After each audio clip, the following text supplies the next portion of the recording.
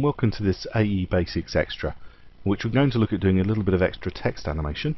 We're going to make this word caterpillar act like a caterpillar and crawl across the screen.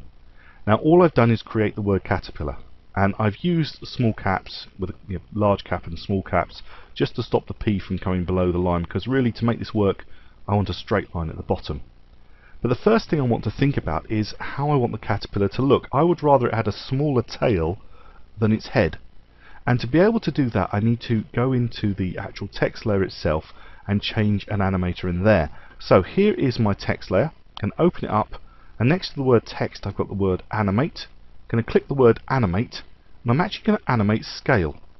Now by default, scale is applied equally along all the letters. So if I was to take it down to say 40%, I'm actually going to click and type 40, you'll notice that all of the letters are equally affected and they're now scaled down to 40%, whereas we want the beginning letters to be large and the end letters to be small.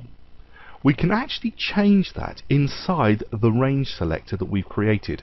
So this is the animator that we created to deal with scale. But there's also a range selector, and if you open up the range selector, you'll see that you've got an option that says advanced. And when you open up advanced, you'll see that you've got something down here called shape. By default, shape is at square, which means it affects everything evenly, like a square wave. However, we've got lots of different patterns that we can use.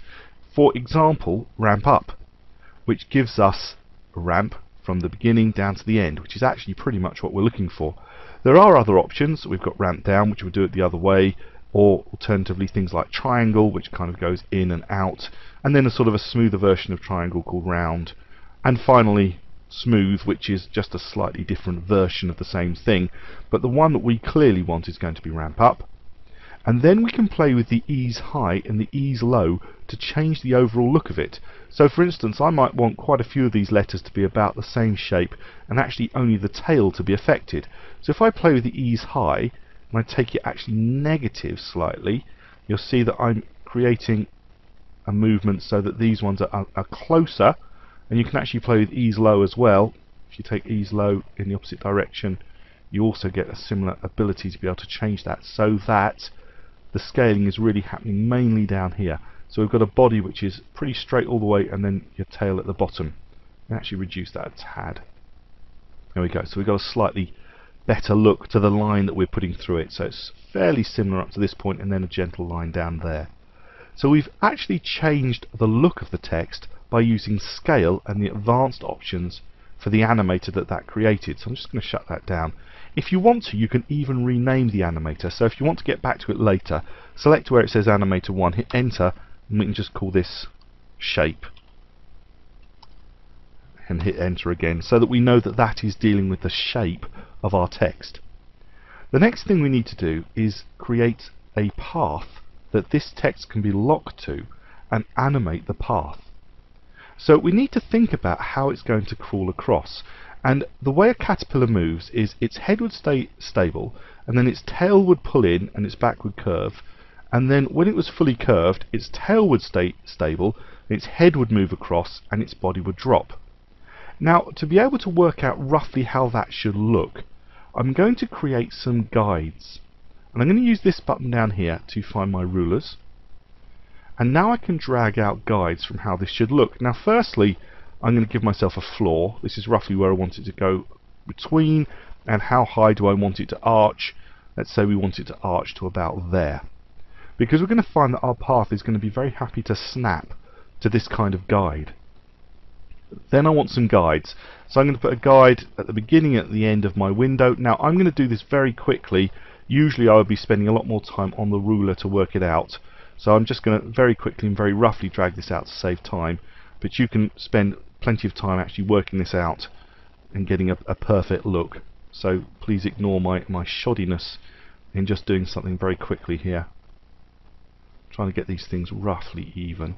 And I'm probably also, I have to do, and I'm probably also going to put one out here, possibly another out there as well. Actually I'm going to have to move that in a second. I'm going to put one this side as well, about there. And possibly, I'm holding the space bar by the way to get the hand tool, and I can pull another one out to there, and the space bar again to get that hand tool, and I can pull that one out. Actually I've got one already, so I can just drag that one out and pull this one here. So I've now got the spaces, hold the spacebar again to just move pan your screen around. So I've now got the intervals that I'm going to roughly use, and I'm ready to create my mask. Now you click on the layer itself, take the pen tool, and we just want 3 points. And I'm just going to click and drag, and as I drag I'm going to hold the shift key to constrain it. Then I'm going to click and drag again holding the shift key to constrain it, and a third time click and drag holding the shift key. And you want these points to be roughly the same length as your text. So I'm just going to take my selection tool and just pull this bottom one out holding the shift key again. So it's about the same length as my text. That looks about right to me. Certainly that'll do for now. Now I'm going to hold the shift key and I'm going to select all of those points, and then I'm going to click on the path and I'm going to drag it off screen to about there. And now I'm going to click away, and by the way, if your path completely disappears, don't panic, just go back to where it says masks on your layer and actually click on the word masks, and you actually get your points back.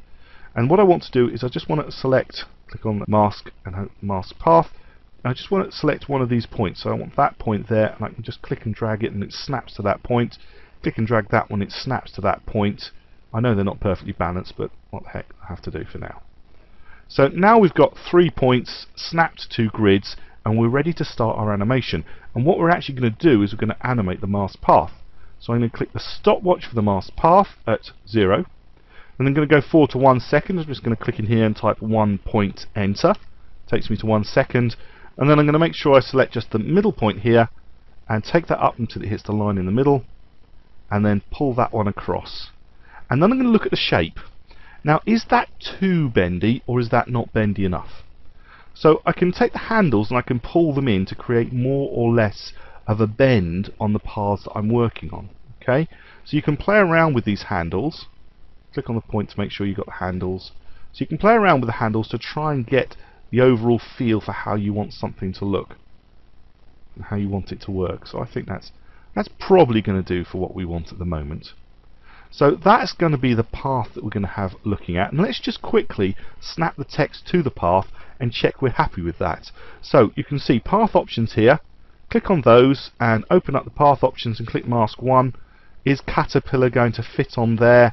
Well, the C is certainly at the top. It might have gone off the end. We can't really see at this point. So let's move on a couple of stages. Take that back to none. And let's go on to 2 seconds. So 2 point. And then take this point and take the first point and drag it out. Click on mask path and then just make sure that you've just got 1 point. So I've clicked away and then I've now got the first point. I can take that to there, and I can take the middle point to there. Let's just have a little look at what we've got so far. So it's going up and across and down. So if I go to 3 seconds now, 3 point enter. Again, I can take that middle point and take that up to the middle. Take this point and pull it across. Let's just have a little look at that. So spacebar is pulling up, across and down, up. Okay, and you get the idea. So what I'm going to do is I'm going to pause the video. I'm going to go 4 point.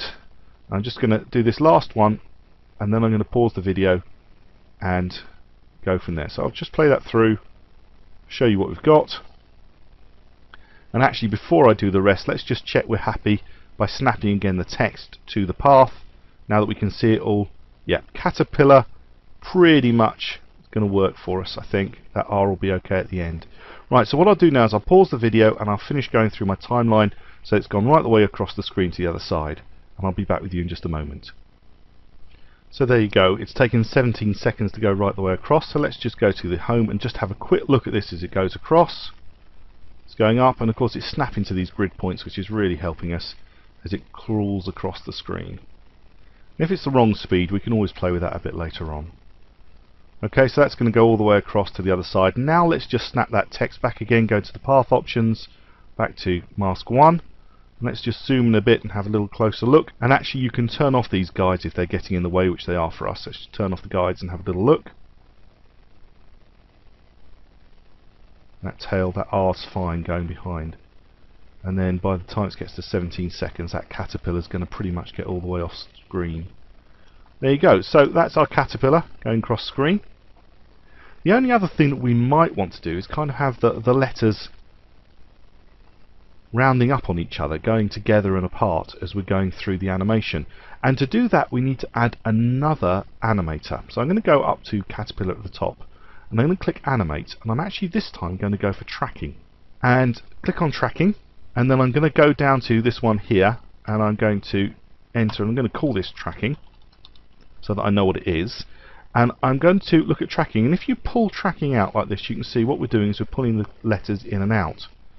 But what we need to do, I'm just going to take that back to 0 at the moment, is we need to create a range that we're happy with. So open up the range selector and choose Start and End, and you can see that at the moment we're including all of the text. So I'm going to click on the end one, I'm just going to pull it in to the point where it's only affecting 3 letters, cat. And then I'm going to take it negative, I think, so that they're all a bit closer. Okay, and then I'm going to look at offset. So at the moment these 3 letters are inside our range, and they're all a lot smaller, and this is the range that's selected, so 0 at start, end at 27, and offset is going to pull it along the line, so we get that kind of pulling together of the body look. So what I can do is just take it completely off screen to that point, which is for me -30, go right to the very beginning, and I'm just going to click the offset stopwatch, and then I'm going to go forward to 1 second, just make sure I'm over that keyframe here, which I am, and then I'm going to pull it all the way through to the other side, which is going to be quite hard for me to see because it's off screen. So let's just pull it through and let's just see if we can see it going all the way across. Yes, you can see it. So we just need to go all the way till they're both off, which is there. It should be 100%, so that's easy to do. And then I'm going to go to 2 seconds, and I'm going to use the keyframe navigator down here to make sure I'm over it at 2 seconds. Click, and I'm going to take that first keyframe and I'm going to copy, Control-C, Command-C, paste, so that it's going through one way and then back through the other. You can't really see it, but what we want to do is make it go all the way down the timeline. So let's use an expression to make it go all the way down our timeline so we don't have to keep copying and pasting these keyframes. Alt click on offset, and let's just type loop out, L-O-O-P, capital O-U-T, open brackets, speech marks, cycle, speech marks, close brackets, enter on your number pad, and now what it's going to do is it's going to loop out these 3 keyframes all the way down the timeline. So if I hit spacebar, let's just put this up, let's turn off rulers as well, we don't need rulers, and let's just have a little look and see how that looks. And let's just click away so that we don't have to see all these bits and pieces.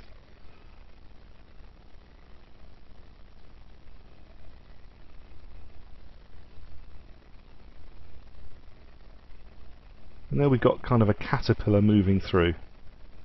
So that's caterpillar text. Obviously there's more you can do. You can play with it, you can change its colours as it's going through. Perhaps one little thing that we can show you, keep the tracking one open and we click add. What you can do is you can add to this particular property.